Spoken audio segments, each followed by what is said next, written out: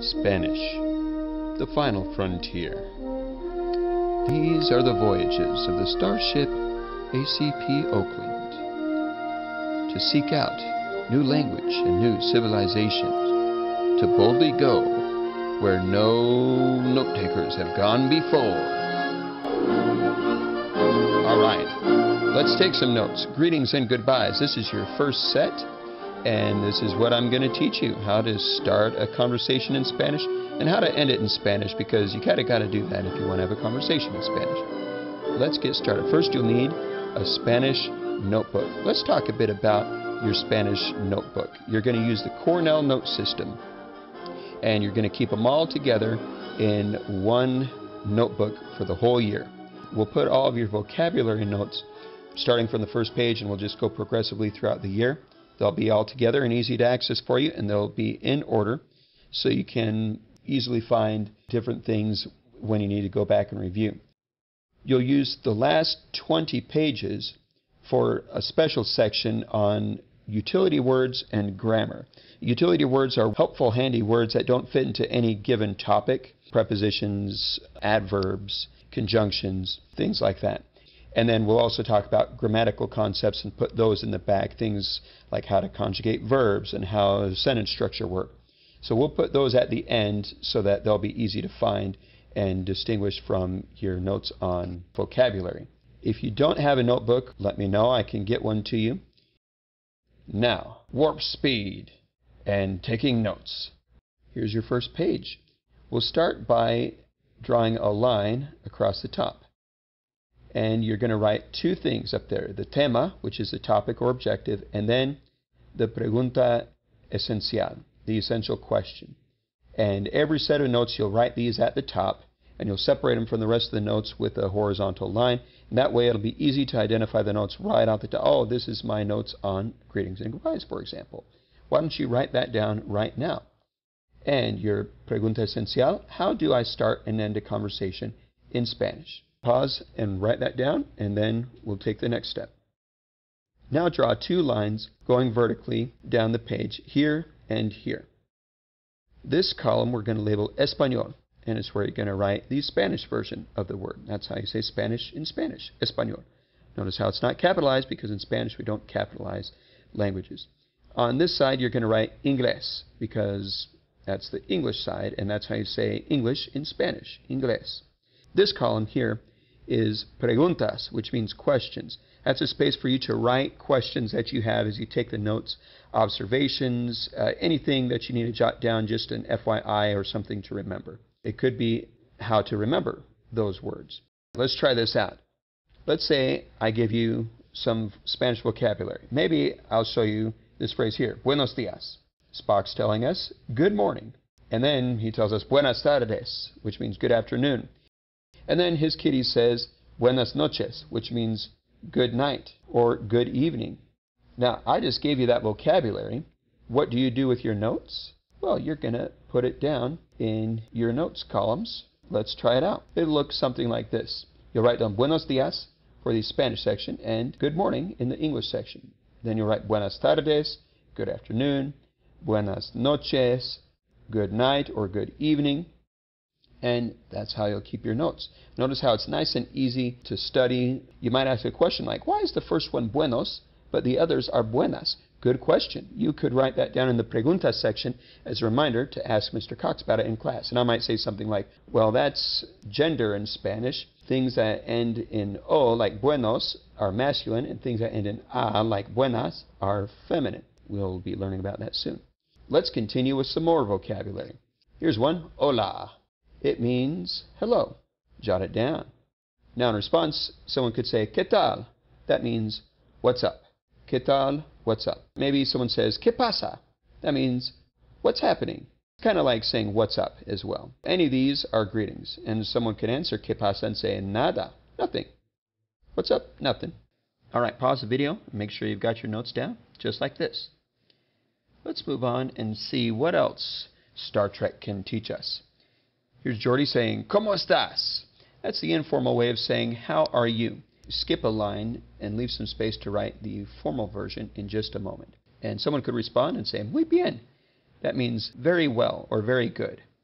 And then they might ask back, "Y tú?" which means and you. Again, the informal way of saying that. And he could respond, "Regular," which, you guessed it, means regular, or all right. But maybe Jory uses the formal way and says, "¿Cómo está usted?" That means, "How are you?" formal version. And Bones might respond, "Muy bien, y usted?" Very good, and you, but the formal version. And maybe Jory responds to that and says, more or less, that would be más o menos. More or less. Pause and add those to your notes. And then we'll continue. Your notes should now look something like this. Put the other phrases afterwards. Muy bien, regular, más o menos. Let's try some more. If Worf says, "¿Cómo te llamas?" that means, "What's your name?" And maybe the Borg responds and says, "Me llamo Borg." That means, "My name is Borg." Now, literally, you're saying, "¿Cómo te llamas?" means, "What do you call yourself?" And the answer would be, "I call myself Borg." Me llamo Borg. So this isn't a word-for-word translation of what your name is, but that's the meaning. And "Cómo te llamas" is the most common way to ask for someone's name in Spanish. ¿Cómo te llamas? What's your name? And "Me llamo Borg." My name is Borg. Pause and jot those down. Your notes should look something like this. Let's say you've talked to someone and now you're ending the conversation. You want to say, "It was nice to meet him." You could say, "Mucho gusto." Nice to meet you. Literally, mucho gusto means it was a pleasure, like a lot of pleasure, as in it was a pleasure to meet you. And someone could respond and say, "Igualmente." Likewise. It was likewise a pleasure to meet you. Mucho gusto, nice to meet you, or a lot of pleasure to meet you. Igualmente, likewise. Literally, it means equally, as in it was equally a pleasure to meet you. Igualmente, likewise. Now, you could also say encantado or encantada, which also means nice to meet you, but it's a bit more intense. Like, not just nice to meet you, but delighted to meet you. "Oh, I was delighted to meet you." It's actually related to the French phrase you may have heard, enchanté. So if you ever see someone who says enchanté in French, they're saying encantado or encantada, delighted to meet you. And of course, you can respond to that as well, igualmente, likewise. It was likewise. I'm likewise delighted to meet you. And here's what your notes should look like. Pause and get yourself caught up, and then we'll continue. Next phrase, adios, means goodbye. It's a good way to end a conversation.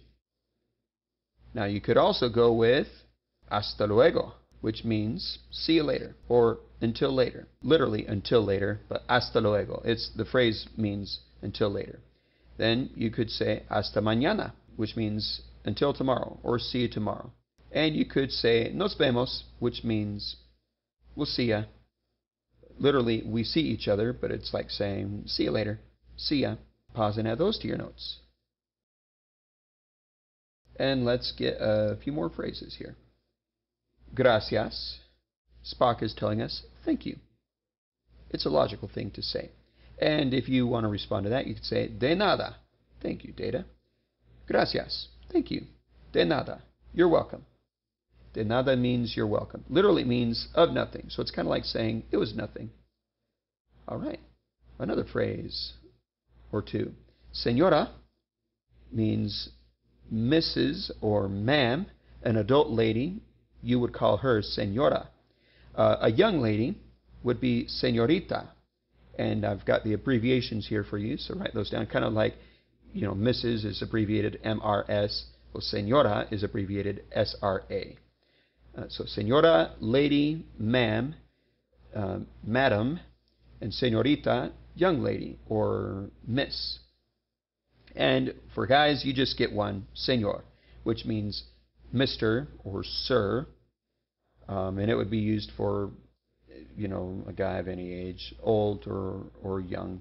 Señor, Sir, or Mr. Add those to your notes. All right, I think that is enough for today, but I do want to pause and talk just a moment about flashcards. Now, Flashcards, you can take any piece of paper, but often index cards are used.